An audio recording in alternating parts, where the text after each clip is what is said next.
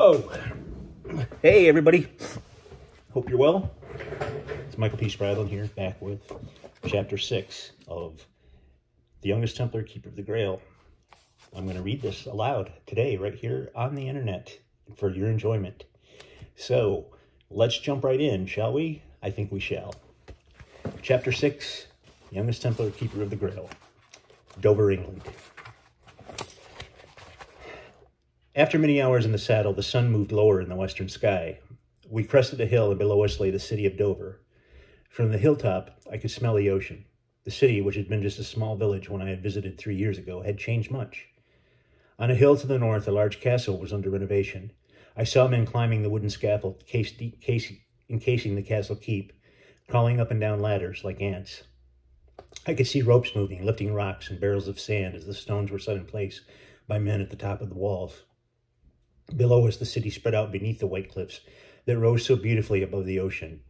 A large marketplace teeming with booths and tents occupied the center of the town. As we rode down the ridge onto the main street leading into the city, I became increasingly aware of the noise. Vendors in the marketplace called out to everyone. Passing a small inn, I heard the shouts and songs of happy revelers coming from within. The sounds of a blacksmith banging away at a piece of hot steel rang through the air. We were swept away in a wave of bedlam. Even Charlemagne began shaking his head, snorting in disgust at the buzz of activity that surrounded us. "Have you ever seen a city before?" asked Sir Thomas, noticing the look of awe upon my face. "Yes, sire. I came here with the brothers a few years ago, but it seemed much smaller then. Not as many people, and quieter." "No doubt," Sir Thomas said. "War has been good for Dover. Many of the Crusaders gather here to board ships for Outremer. King Richard wants the castle reinforced and strengthened. King Philip of France is an ally for now, but allies quickly turn into enemies. Any force attacking England by sea would make Dover a likely target, so the castle must be ready and able to slow down any invaders until reinforcements can arrive. When I first came here as a boy, Dover was a sleepy fishing village. Now the fishermen are far outnumbered by the innkeepers and the merchants." Riding farther into the city, we eventually came upon several large buildings surrounded by a gated fence. Above the entrance flew a banner divided in color, with the bottom half brown and the top half white. "See the Templar banner, Tristan," Sir Thomas said. "That flag flies over every Templar commandery. The colors symbolize the heaven above in white and the earth below in brown.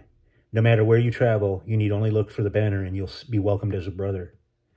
We entered through the main gate. As we tied up, knights and squires hurried out of the building, calling out greetings. As we dismounted, they began to mingle, talking excitedly with one another. "Our order has a commandery like this in most major cities and towns throughout Europe. Any Templar can rest here, train, or reprovision," Sir Thomas said. He was interrupted by the approach of a large man with a full beard that hung nearly to his chest. "Thomas!" he shouted, striding briskly up to Sir Thomas, clapping him vigorously on the shoulders. He was at least a head taller than Sir Thomas and easily the biggest man I'd ever seen, larger even than Brother Tuck. His arms were as thick as small trees, and his hands were the size of hams. "You smell like a sweaty horse, and you look worse," he bellowed. Sir Thomas laughed. "Sir Basil, you've grown thinner. Surely you've eaten since I last saw you," he asked with a smirk. Sir Basil roared with laughter, patting his large stomach. "Aye, once I had words with the cook. The food was barely evitable when I first arrived. We Templars fight on our stomach, and this kitchen was in the most pitiful shape. Worst of any commandery I'd ever seen. Now it has a larder fit for fighting men. I've taken care of that. No more cabbage soup and bread. We have real food now, meats and cheeses galore. But I've grown weary keeping the cook in line." Sir Thomas smiled. "It's good to see you, Brother Basil. Let me introduce you to the newest member of our regimento. This is Tristan of St. Albans. He has been living there with the monks and has joined us to serve as my squire."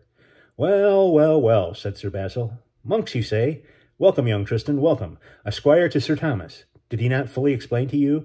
You can't be a squire unless you're serving a real knight. Sir Thomas drinks like a baby camel and fights like a woman. Why, he's no soldier. In our last battle, I had to lash him to a tree to keep him from running away like a scared kitten. I faced down a dozen Saracens single-handedly while he cowered in the bush.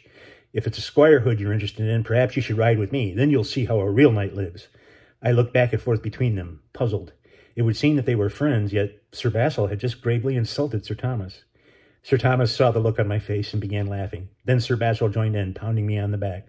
"We're joking, boy, joking. Why, is there no finer knight than Sir Thomas? You listen closely to him and you'll grow up to be a master of the order. Welcome, lad, welcome." I'd never encountered someone with such energy. Sir Basil pumped my hand again, then moved off quickly to greet the other knights in our group. His voice drowned out everyone as he moved among them, shouting out good-natured insults. Sir Thomas grinned as he watched Sir Basil work his way through the crowd. Then he turned to me. Well, Tristan, there's much to do. First, you should return the brother's horse to the church stables. Then be back here as quickly as you can. We need to get you outfitted. Our ships depart for Root soon, and soon by then we'll be well into your training. So off with you now. The church of St. Bartholomew was not far away, and in fact I could see the steeple from the courtyard where we stood. Sir Thomas took his horse by the reins off to the stables, and I turned Charlemagne back toward the gate. The sturdy plough horse was tired and moving along without much argument.